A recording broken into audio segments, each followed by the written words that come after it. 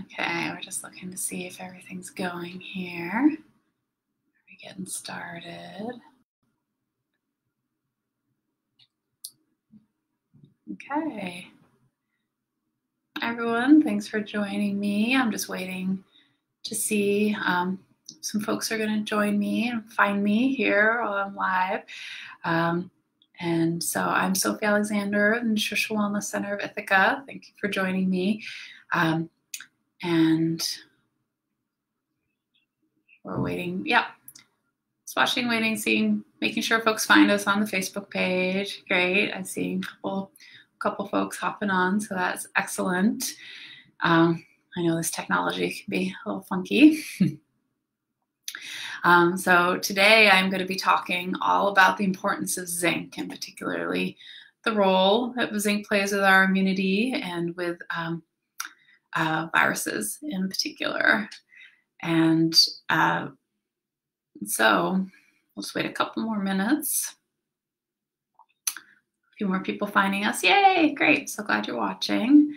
And this is a really important topic. Yeah, I think it's key for most people.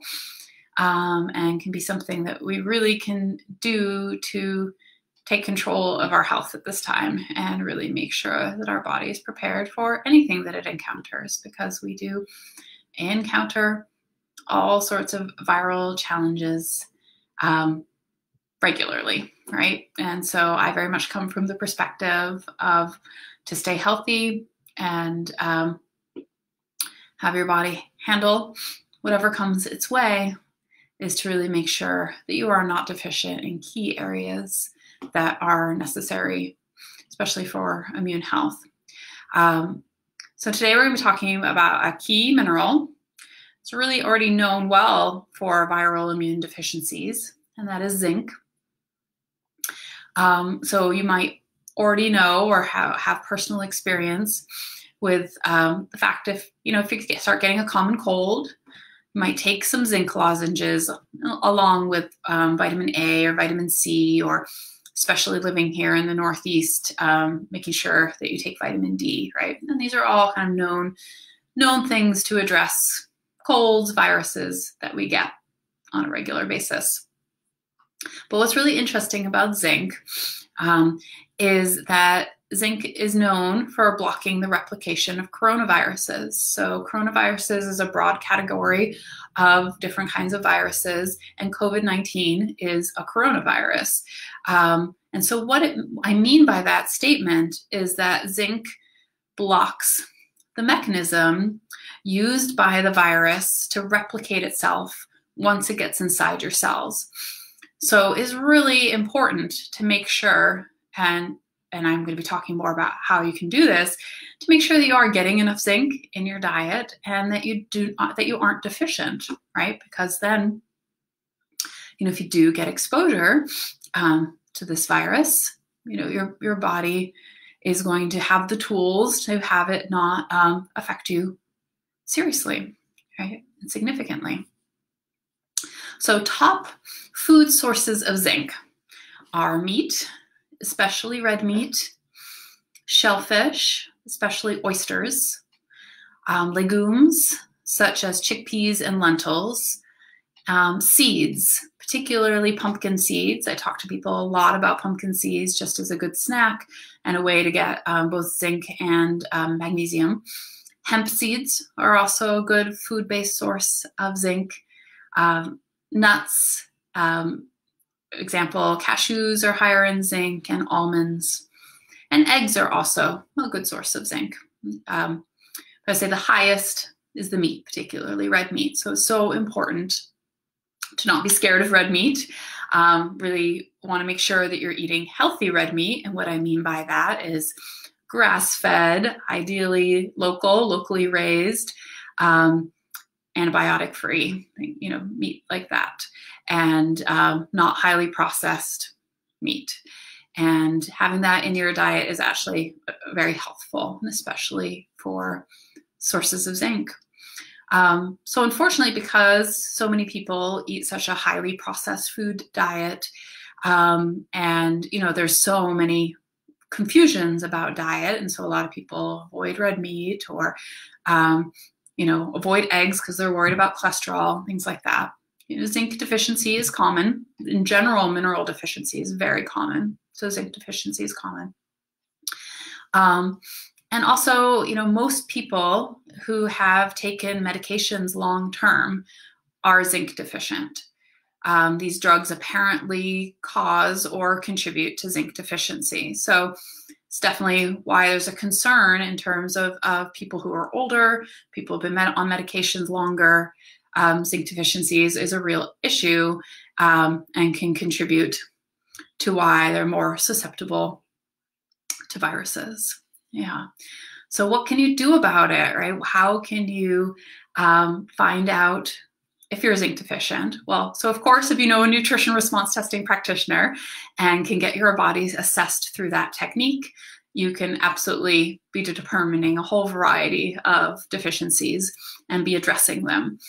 But of course, right now with more of the stay-at-home policies going on and things like that, I'm currently not seeing clients at the office and not doing the nutrition response testing. So there is this wonderful zinc test that you can take, which can help you just from home identify whether or not you are zinc deficient. So I'm using the one from Standard Process because that's the main whole food supplement company that I work with, and comes in this little box, this zinc test box. And what it is basically this is a zinc liquid. So I open up the box. Here's my zinc liquid. And it comes with a little dropper that you can use too. But how you do the zinc taste test is you pour 2 teaspoons of this liquid right into your mouth, and you hold it there for about 10 seconds. And the question is, do you taste anything? All right. So if you get no taste from putting a liquid zinc directly into your mouth and holding it there for 10 seconds, that really does indicate that you have zinc deficiency. And it's important to address immediately, especially right now with everything going on. We want to build up those zinc stores as quickly as possible. If you get a delayed taste, then that also does indicate deficiency. It's just not as severe. If you taste it immediately, and it can taste different for different people. Some people feels, I think most commonly sort of metallic-y taste, people say. So if you get a taste right away, well, good for you. You are getting enough zinc through your diet. But it's very common. I would say majority of people don't taste anything at all. And so what is indicated then for you is that you need to take a teaspoon of this liquid twice a day. And you do that, I just recommend doing it straight because you want to do that until it starts to taste strong to you. And that's the fastest way to build up your deficiency. And it means like once you start to taste it strongly, you have adequate stores, and that's wonderful, right? And then we want to maintain that. And so then you have a maintenance dose of taking it as a teaspoon a day, or, once you've run out of the liquid in this container, you can, and if you prefer, you can switch over to a tablet. One of the main ones I use is called zinc liver chelate from Standard Process. And that's pretty common for us to use here in the office and more commonly dose when we're doing the nutrition response testing. But what I like about this liquid test is, especially for the more severely deficient, it's the best way to build up your stores quickly. And I strongly feel that this is something that everybody should do, especially if you have people who are elderly in your life. They should take the zinc taste test and just know, right? And take action, because we're at a time right now with so much concern about health and concern about viral exposure. But there are always going to be viruses, there are always going to be exposures.